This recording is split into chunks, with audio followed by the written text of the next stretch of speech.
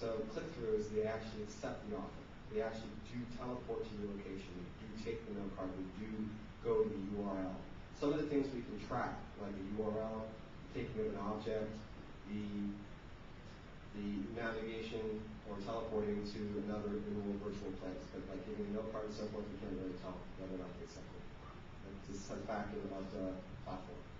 And then tracking the metrics is you have to find a way to actually record all the information, and it's a lot of information, and then be able to display it somehow in a meaningful fashion that you'll be able to do iterative improvement and optimization cycles to try to get better engagement through your ads. There are no standards for virtual world advertising. They don't exist. I believe I'm one of the first people to do it.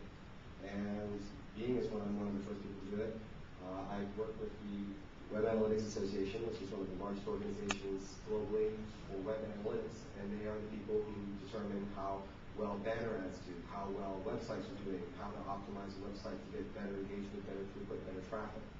So using similar techniques from website optimization, we're applying these techniques to virtual world optimization. What you see in the bottom image is an example of the back. It is a corridor lined wall to wall with ads, and all say the same thing. These ads do not rotate. They're just blocks that were put there by somebody, and they're basically extorting the view. And Linden Lab understood that this was a problem, and they moved aggressively in February of this year to ban such activity. So when they did, there became loopholes, and people are still exploiting these loopholes. And I know for a fact that Linden Lab is working very aggressively to close these loopholes and to make advertising a savory activity versus an unsavory activity. But there are plenty of people who are still unsavory and are using it as a method to extort. AdSoft Networks is our package that we run, and it actually has 4 member networks, which represent the largest advertisers in Second Life. They all use the AdSoft package. We process 15 million impression minutes a month on average. An impression minute is a minute that somebody was around an ad, any somebody. But a unique impression is that person counts only once in our period, in which case we use a month. So even if a single specific avatar was around an ad for 1,000 minutes, they would still only count for one unique impression. And as you can see here, with our 150,000 to 200,000 unique impressions per month, we're looking at about an average ad engagement time of 8 to 10 minutes. Meaning that during the month, every one of these avatars, which represents about 20% of the active Second Life user base, will be impressed by one of our ads. I mentioned before we have 1,600 plus terminals. What's also very important is our click-through rates.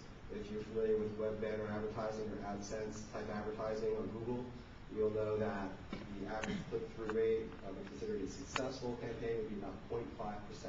So 1 out of every 200 people that you impress would actually take some sort of action. We found that a well-designed ad in the virtual world will have double or quadruple that. So they can be very engaging. People actually do touch them and do take advantage of what they have to offer, and at higher rates than what you find on the web. We know that because we have software in place to track it. Our software will allow you to manage the ad content, the ad rotation, and all of the metrics that the advertisements display, all through the web. As I mentioned earlier, we have the Advertisers Guild, which is the 4 largest advertisers in Second Life joined together to try to fight the uglies. The uglies are those ones that I told you that are anti-ads, and these people are very vocal, and if we did not actually confront them and face them as an organized fashion, they probably would have killed in-world advertising. But we did reorganize, and we have our own ethic guidelines and our code of conduct and a way for people to issue complaints against us and remediate.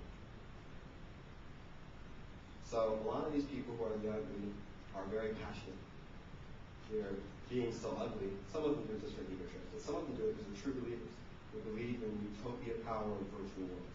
And it's utopia and only for them, and no commercial enterprise, and all of the badness in the real world should not actually cross over into the virtual world. But there's also a problem, is that virtual world businesses and virtual world organizations want to get their message out to the virtual world public, have no method with which to do so.